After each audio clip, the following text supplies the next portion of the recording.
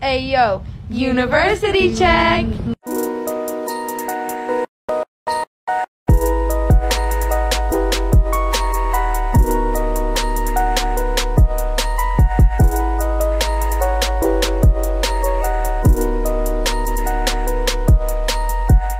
Hello everyone, and today we are going to discuss the pros and cons of our life at NUST MISIS. We are studying in the first year of the Faculty of Linguistics. At the end of the second year, we will have the opportunity to make a choice. We will be able to go to study in the direction of pedagogy or translators. Now we have time to think and decide which direction we want to connect our future life with.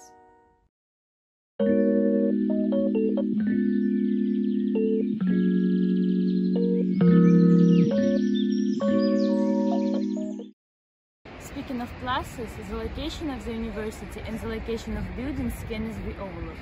NUST MISIS is located in the city center, and all buildings are in the same area, which makes student life much easier. Also, there are lots of different coffee shops, stores and cafes where we can just relax or have lunch. The next plus is the teaching staff. We're definitely lucky with our teachers because their lessons are not only informative but also really interesting and riveting. Many teachers have different certificates or awards which really proves their professionalism. Internships and partnerships with different universities. I think this is one of the main pluses because thanks to our university, students have the opportunity to study abroad, which allows them not only to learn the language and broaden their horizons, but also meet new fascinating people and make new friends. The next plus I can point to is that there are many places where you may study on your own, do homework, or just go about your business. So you can easily do it in the library, in the B building, and beyond. There are also many places where you can relax or have a good time with your fellow students during breaks. For instance, in every corp, especially in the B building, you can find ottomans or couches on practically every floor. Our university has student associations that are involved in different areas, so they organize various activities for the students to participate in. You can find out about student organization on the website or on the 1st of September when they introduce themselves.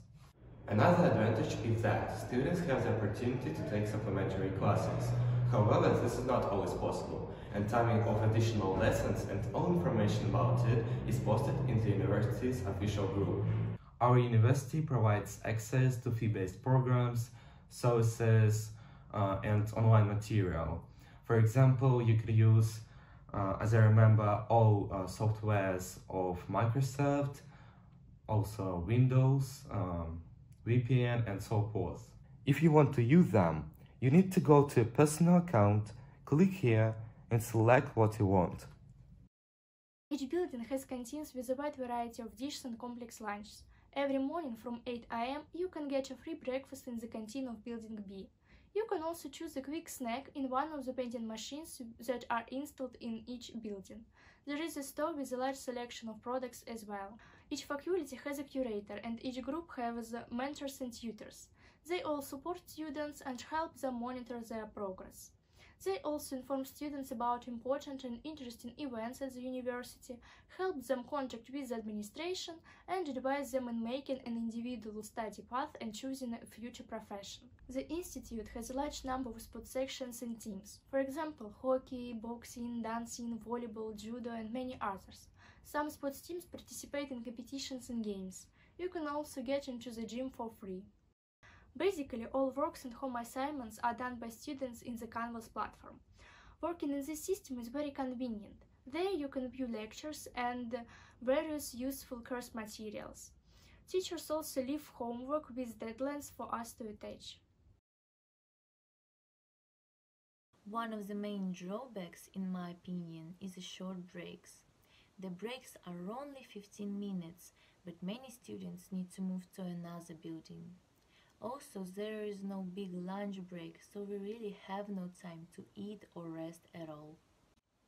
Another drawback, there is no detailed map of the university for first-year students. In the winter, it's quite cold to walk from building to building on the street, but not all the students understand the system of internal passages. So it would be great if there was some detailed maps or an app that has maps of all building and transitions. There are 11 floors in Building B and queues for elevators are constantly forming. They often stop on every floor and take a very long ride. Because of this, more and more queues are accumulating. It takes a long time to get to the top floor. As for disadvantages, I could single out a few things from the D building. On almost every floor of this corp, there are no places to sit and wait for classes to start, so students just stay around during the whole break.